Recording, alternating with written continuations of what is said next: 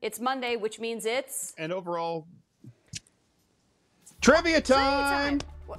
Oh, that is the worst that we've done in the last, what, 9 weeks now? That was not good. He totally forgot about trivia time. All right, since we had snow in the mountains, I thought we'd take a look at the chance for any snow down across the plains. Snowiest June ever on record was a long time ago. It was back in June 1919, where we had just less than a ½ an inch of snow. It's a much better chance that we're not going to see any snow in June, which I think is it's music to our ears. In fact, 110 years since we've been recording that there hasn't been snow, Jason, in June. So pretty good chance we're not going to get it this year.